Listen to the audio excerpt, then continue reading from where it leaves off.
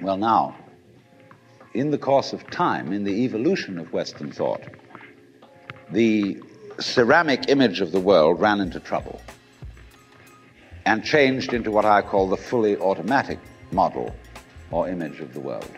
In other words, Western science was based on the idea that there are laws of nature. And it got that idea from Judaism and Christianity and Islam. That, in other words, the potter, the maker of the world, in the beginning of things, laid down the laws. And the law of God, which is also the law of nature, is called the Logos. And in Christianity, the Logos is the second person of the Trinity, incarnate as Jesus Christ, who thereby is the perfect exemplar of the divine law.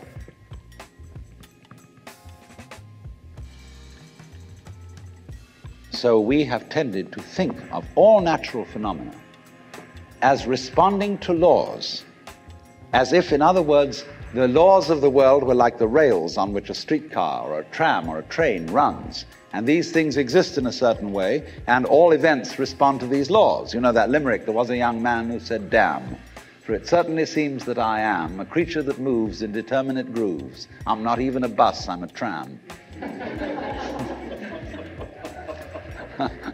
So here's this idea that there's a kind of a plan, and everything responds and obeys that plan. Well, in the 18th century, Western intellectuals began to suspect this idea. And what they suspected is whether there is a lawmaker,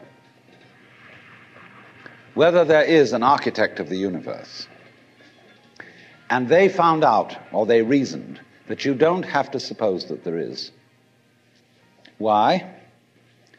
Because the hypothesis of God does not help us to make any predictions.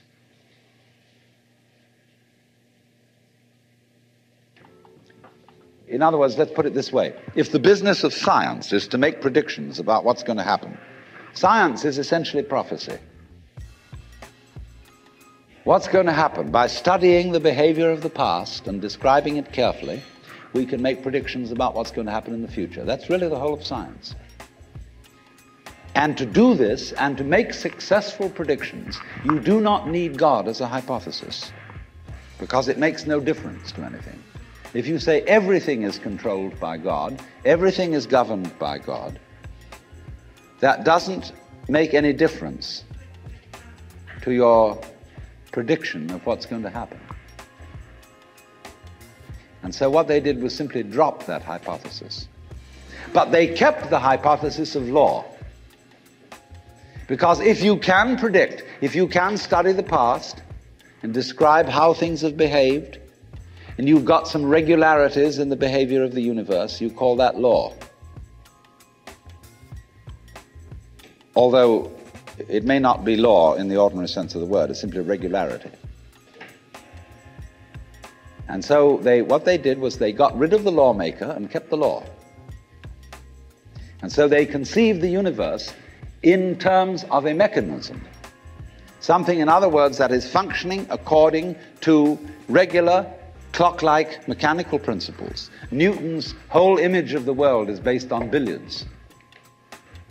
The atoms are billiard balls, and they bang each other around. And so your behavior, every individual, therefore, is defined as a very, very complex arrangement of billiard balls, being banged around by everything else. And so behind the fully automatic model of the universe is the notion that reality itself is, to use the favorite term of 19th century scientists, blind energy. In, say, the metaphysics of Ernst Haeckel and T.H. Huxley, the world is basically nothing but blind, unintelligent force. And likewise, in parallel to this, in the philosophy of Freud, the basic psychological energy is libido, which is blind lust. And it is only a fluke. It is only as a result of pure chances that, resulting from the exuberance of this energy, there are people with values, with reason, with languages, with cultures, and with love. Just a fluke. Like, 1,000 monkeys typing 1,000 typewriters for 1,000,000 years will eventually type the Encyclopedia Britannica. And, of course, the moment they stop typing the Encyclopedia Britannica, they will relapse into nonsense. And so in order that that shall not happen, because you and I are flukes in this cosmos, and we like our way of life, we like being human, if we want to keep it, say these people, we've got to fight nature, because it'll turn us back into nonsense the moment we let it. And so we've got to impose our will upon this world as if we were something completely alien to it from outside. And so we get a culture based on the idea of the war between man and nature. And we talk about the conquest of space, the conquest of Everest. And the great symbols of our culture are the rocket and the bulldozer. The rocket, compensation for the sexually inadequate male.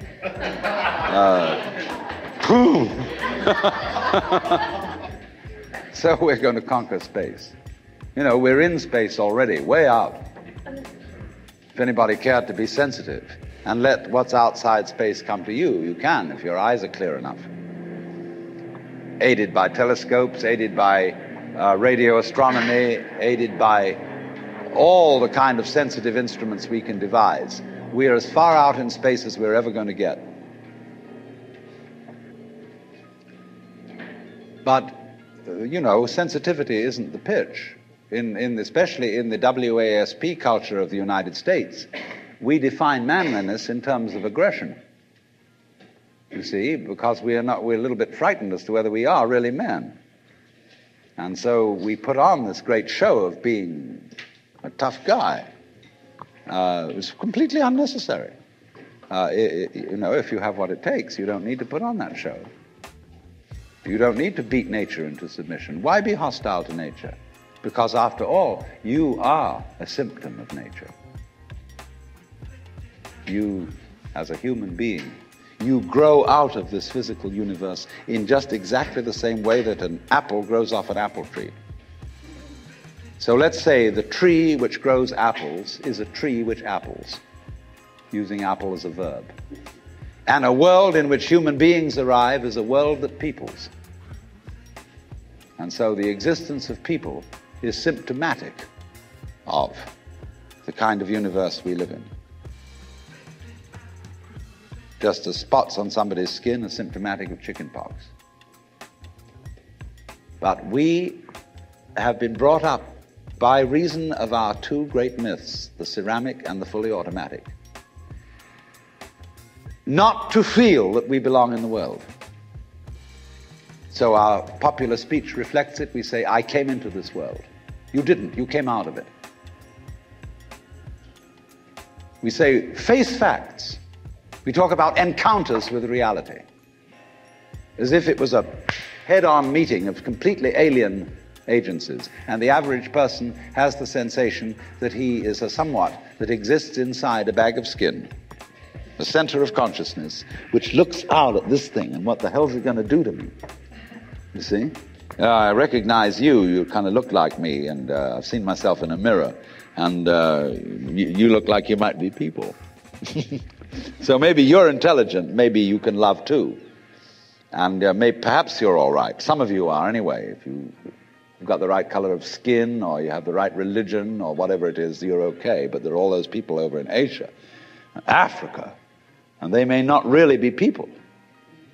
When you want to destroy someone, you always define them as unpeople, not really human. Monkeys may be, idiots may be, machines may be, but not people. But we have this hostility to the external world because of the superstition, the myth, the absolutely unfounded theory that you yourself exist only inside your skin. Now, I want to propose another idea altogether.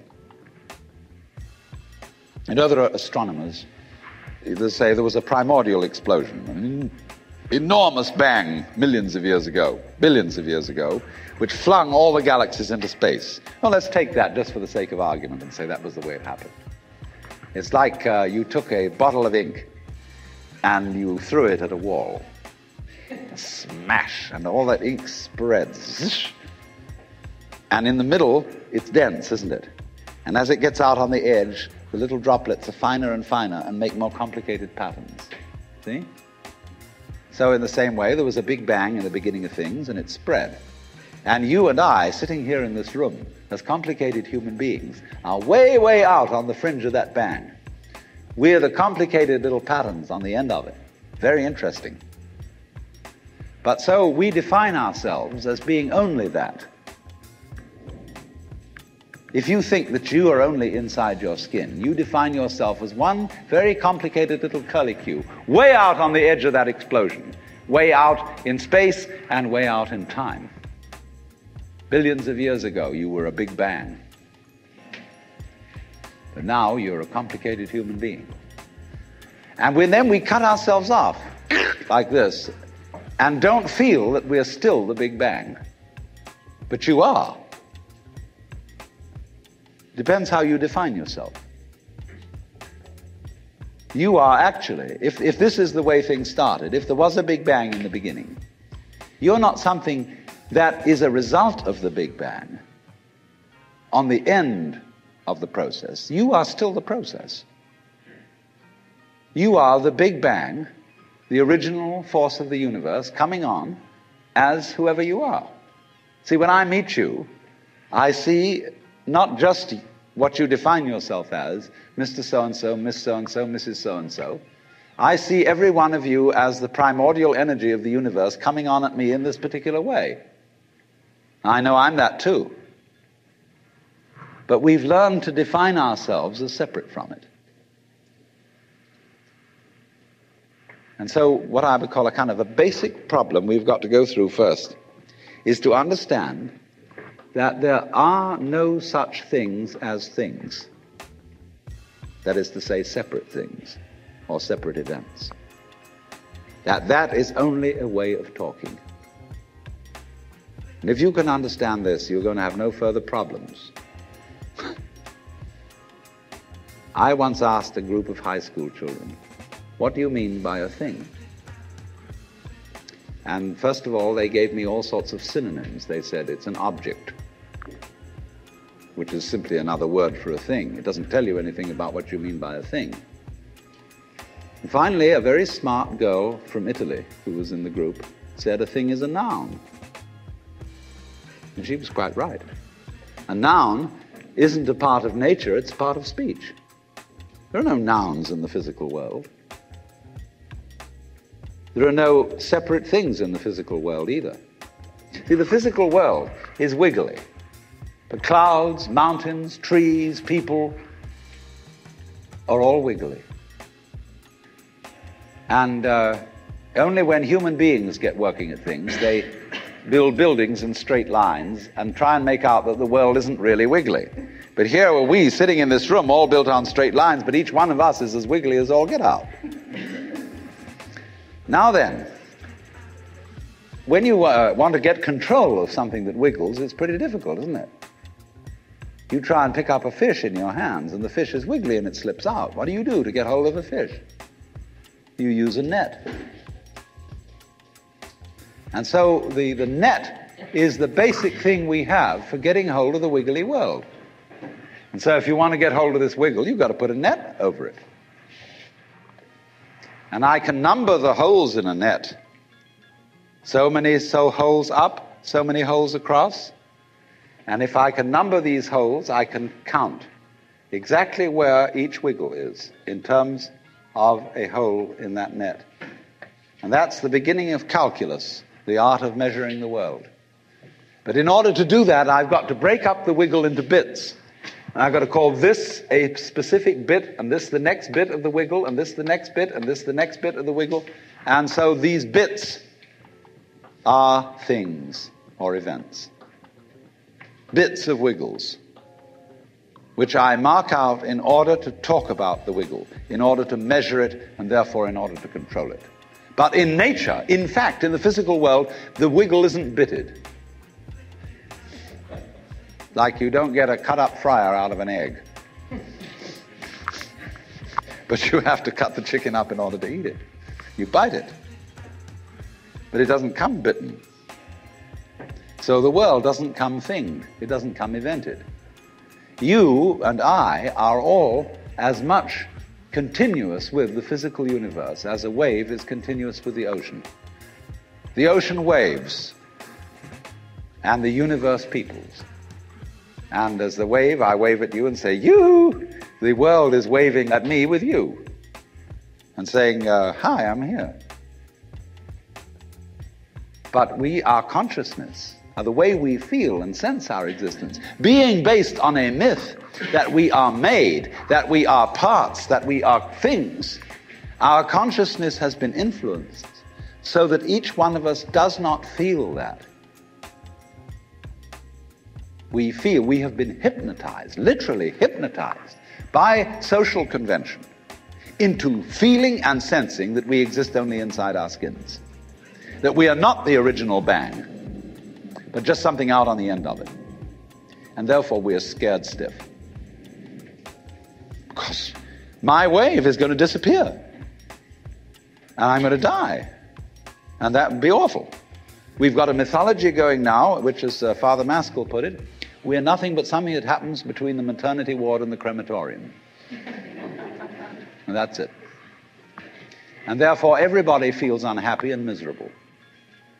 You know, this is what people really believe today. You may go to church, you may say you believe in this, that, and the other, but you don't. Even Jehovah's Witnesses, who are the most fundamentalists, they're polite when they come round and knock at the door. But if you really believed in Christianity, you'd be screaming in the streets. But nobody does. You'd be taking full-page ads in the paper every day. You'd have the most terrifying television programs. The churches would be going out of their minds if they really believe what they teach. But they don't. They think they ought to believe what they teach. They believe they should believe, but they don't believe it, because what we really believe is the fully automatic model. And that is our basic, plausible common sense.